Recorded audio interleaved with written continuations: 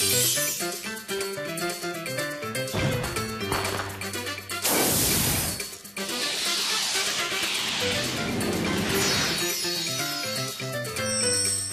this episode of Dolce Vita, enjoy an impressive teppanyaki feast that delight all senses. Check out cheerful ways to spruce up your home.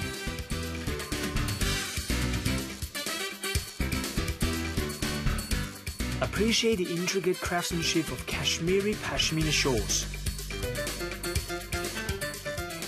And discover what true art is with the Hong Kong-born design and branding tastemaker, Mainland China.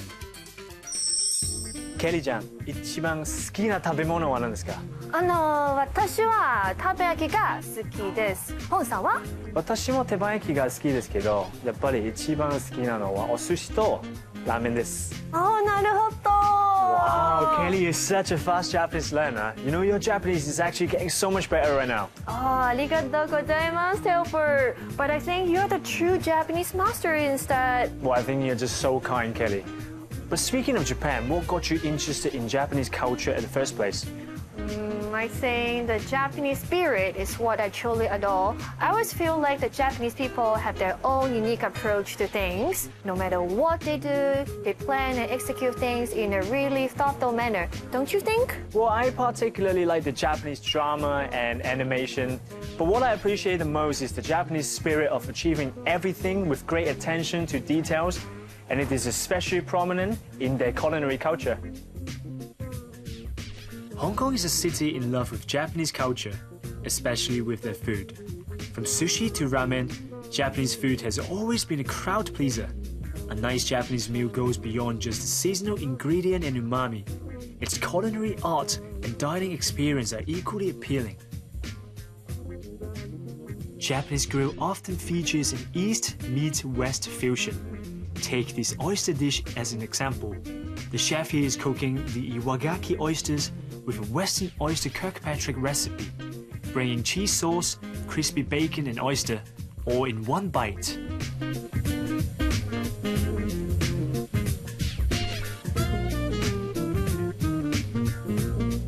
Teppanyaki chefs are also known for their incredible ways of seasoning. Covered with kombu and a vast amount of sea salt, the abalone is grilled slowly to let the seasoning seep into the meat. The chef then complements the abalone with a sauce made of dashi and sea urchin to amplify the flavors further.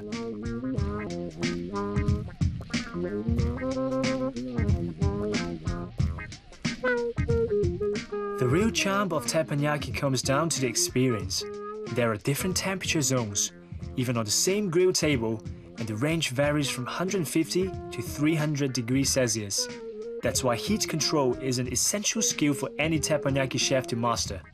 And after all, that's how a melt-in-your-mouth sensation of the Wagyu beef is done.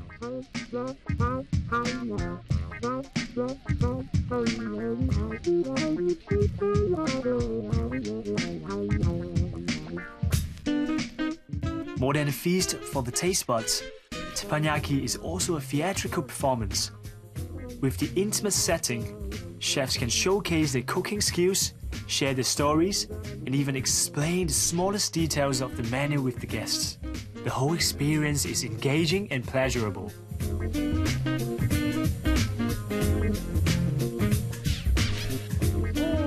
Halbert, actually, this is not my first teppanyaki experience for me. I remember I went for a full-on seafood teppanyaki feast 10 years ago. I thought it was amazing because the chef actually made a flaming volcano out of onions. It was an epic performance. But today's teppanyaki meal is quite different in terms of the use of ingredients as well as the cooking style. This is another level. Well, just like this angel hair noodle dish, you know, it features a Spanish red prawn dish and cheese. I think it's a perfect combination of Western and Japanese style of cooking. Absolutely. This awe-inspiring teppanyaki meal is rounded out with a bowl of homey fried rice. Different from the usual fried rice with spring onions and egg, the chef used Hokkaido sea urchin as the hero ingredient. Buttery in texture and briny in flavor, this bowl of rice is simply heavenly.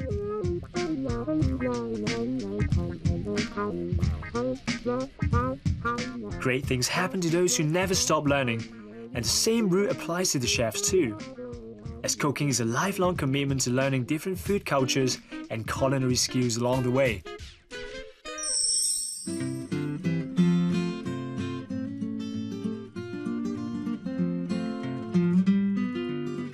I'd say I'm quite a home person. If I don't have to work outside, I'd like to spend time at home, watching TV, spending time with my cats. So I think an ideal home is a space for me to totally relax. And aside from that, a home can also be a space for us to unleash our creativity. Adding seasonal twist to the home interior can lift the spirit and make our home fresh and inviting. Our wardrobes are not the only thing that needs a seasonal twist from time to time. Learn about how to keep your home fresh and crisp this summer with a Design Insider. With over 30 years of experience working for home interior designs across the Middle East, Singapore and Hong Kong, John is the best person to talk to in terms of the art furnishing. Hello, John. Hello. I know you have been in the home interior design industry for over 2 decades, and with such extensive experience, what tips would you give to people who want to spruce up their home during the summer season? I think for the summer season, I would suggest just keeping it simple.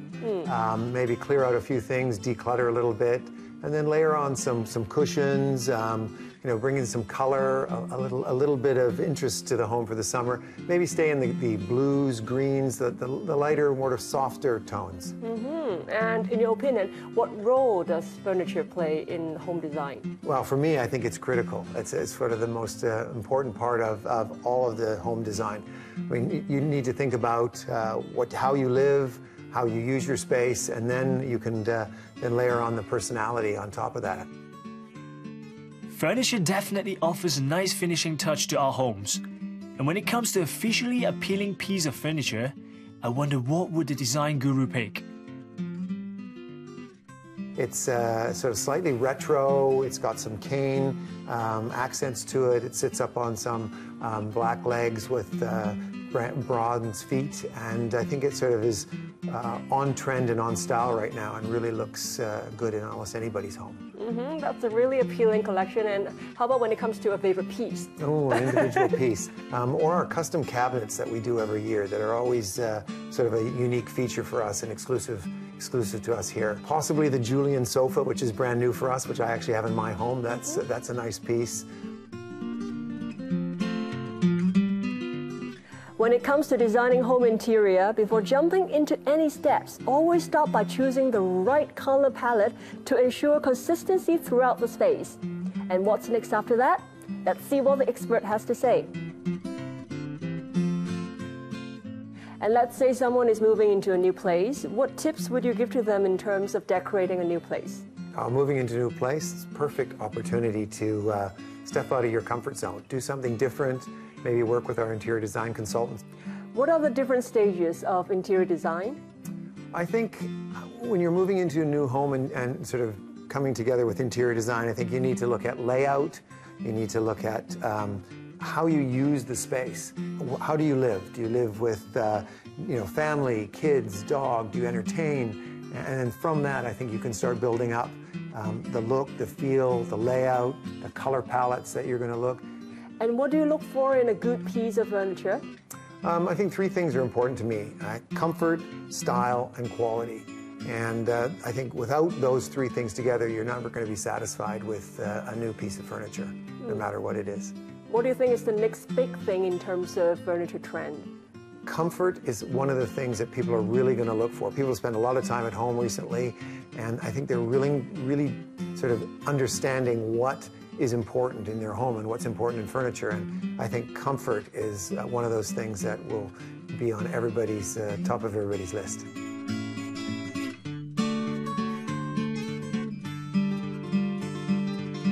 Sometimes interior design is more than the aesthetic. It can also influence your mood and behavior. So how about giving your home a seasonal makeover and make it summer ready? After the break, take a look at some beautiful pashmina scarves. Sit down with Alan Chan and see how he embraces art, culture, and design in his daily life.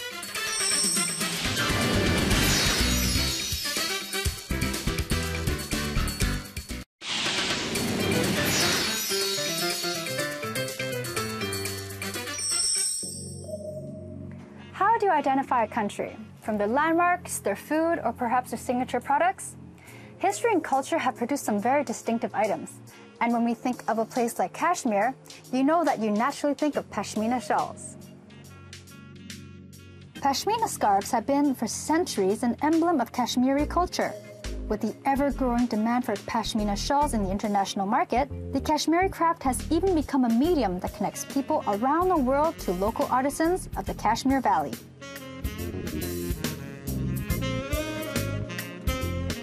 Can you tell us why pashmina shawls are so highly priced?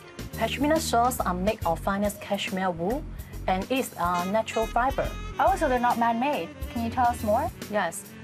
Because every pieces want to the fitting process to make the one shawl, and very skillful artisan to doing this one the embroidery. Wow, and how long does it take them to complete one shawl? Basically for the 10 days to 2 years to make. 2 years? Yeah. That's a long, long time. Yeah, because this one for the cashmere, the very traditional the embroidery, and the very skillful the artisan can doing this one. What made the Kashmiri shawl world famous is the meticulous and highly skilled work of weaving. The skill of weaving high-quality pashmina shawls has been taught and passed down in Kashmiri weavers' families for generations. The woven tapestry-like design was actually produced with the use of the kani, a small bobbin-carrying colored yarn, which is something unique to the Kashmiri shawls production. Luxury pashmina shawls are entirely made by hand. In the family atelier, you can always find 2 or 3 weavers sitting together using multiple kanis, interlacing the colored weft threads through the warp ends to produce intricate patterns according to the instructions given by the master weaver. So kanis isn't just a shawl, it is a piece of art.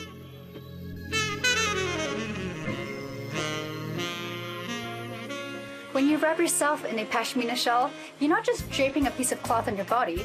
Rather, you're adorning your body with an exquisite art piece, and I completely agree. What do you think? Speaking of embroidery, I noticed that a lot of the shawls in here have some very distinct and unique patterns. How is a pattern created? Basically for the traditional pattern, for the big border, big paisley, but my design, I give the idea for the artisan, for the small flower and small putti, and the flower and the animal pattern. Right, yes, I noticed that. Yeah, I know that you design a lot of the shawls in here as well. And where do you get the inspiration for your designs?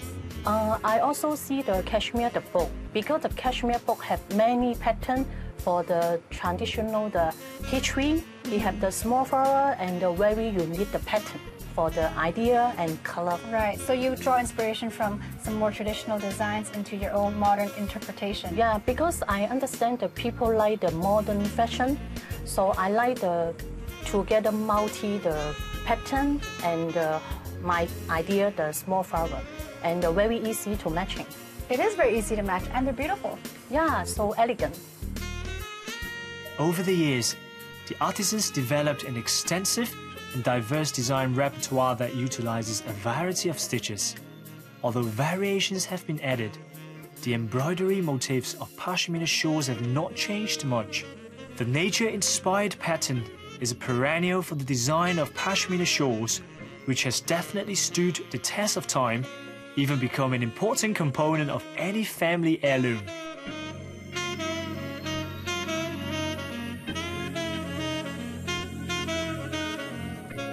By infusing traditional Kashmiri art with a modern sense of style, the shawls blend new life with traditional artisanry. Pashmina scarves are known for their softness and the way that they keep you warm. But in the end, I think it's the stories behind it all that will grasp you with its warmth.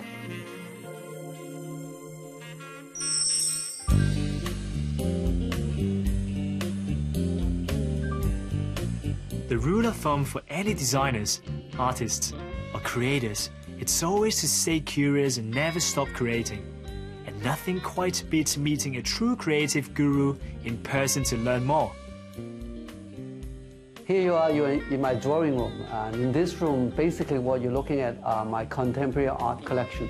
The major part of this room you will see are my collection of designer furniture. Where I'm sitting is actually a chair which I created maybe around 4 years ago based on the Kyoto bamboo forest. The silhouette of the bamboo turned into a silhouette of a piece of art chair made of solid walnut, which two people can share, and we call it a conversation chair.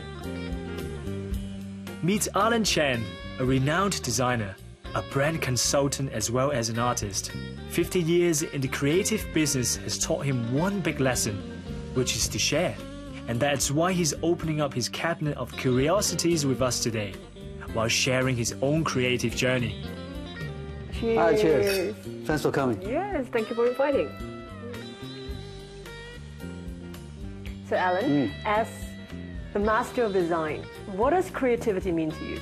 Well, creativity to me means bringing better quality of life. I've come to this place a few times, but this time you've changed it to a completely different kind of a tone, feel. How and why did you do it? I was trying to create a space, an atmosphere that even I myself have never experienced before. It's about life story, it's about journey of life. And here you are. This is basically all my inspiration in one house. You come in, you're greeted by a cabinet of curiosity, which is a mini museum. Then where we're sitting is a drawing room, display a contemporary art collection. Then there's a chef table, kitchen, some of my other collection of photography, all in black and white. And then you move into a big room where I call the music room, which houses a lot of my collection from Europe, old painting, contemporary, all into one. I can see that you have a lot of collectibles from around the world, and you are a big fan of traveling. And what do you like to buy the most? I mean, well, anything from an old stamp postcard to old poster to an old teacup. Recently, I've been collecting a blue and white plate from Meiji and Edo period from Kyoto. I fall in love with the blue and white with one single color, and it can create such a dynamism of powerful images which a designer should learn. You can always find the beauty in things. Oh, everything, anything. I think it's not collecting, going to street market or even go auction house. It's not about seeing it. It's to reach out with your mind and heart. I think the best way is for me to show you the objects on stage. Yes. All right, let's move on. Yes.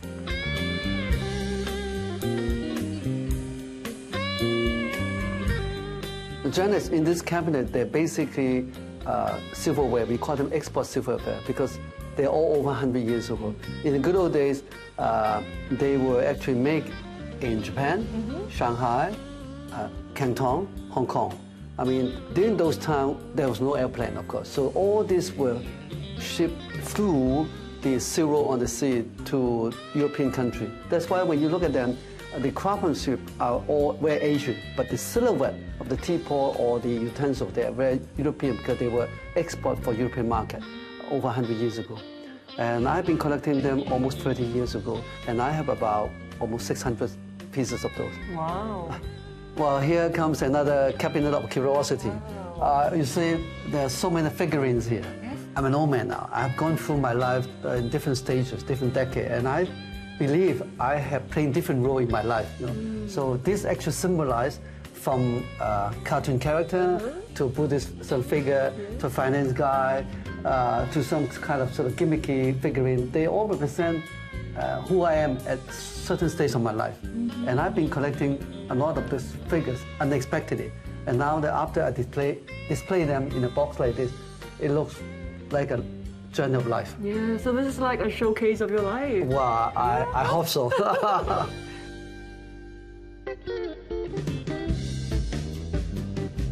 So, what do you think is the best part of being in the art industry? I think if you realize, if you want to be creative, I think you have to have a pure heart, like a child. So anything that's original, that is inspiring, will become very powerful. Along your artistic journey, what do you think is the most important lesson that you've learned? I was somehow forced and trained to think out the box all the time because I'm a brand consultant. So we have to deliver solutions that are able to drive, improve the business of my client. And sky's the limit, and I think that's important. There's nothing impossible. There's always a solution to anything that you put in front of my desk, and I enjoyed that journey. And if not a creator, what would you be instead? Wow, I enjoy singing. In my secondary school there, I have a small group, one of the vocalists. I always believe whatever creative your arena you are in, whether a graphic product, interior architecture, there's a rhythm in it. And the rhythm is actually can bring along through music. And music always brings a lot of sensational emotion to my design solution.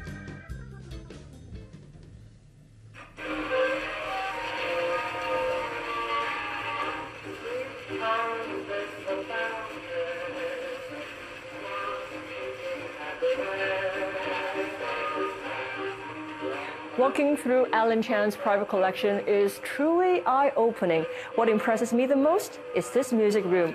Not only is the interior design impressive, it is also a perfect blend of art, music, and design.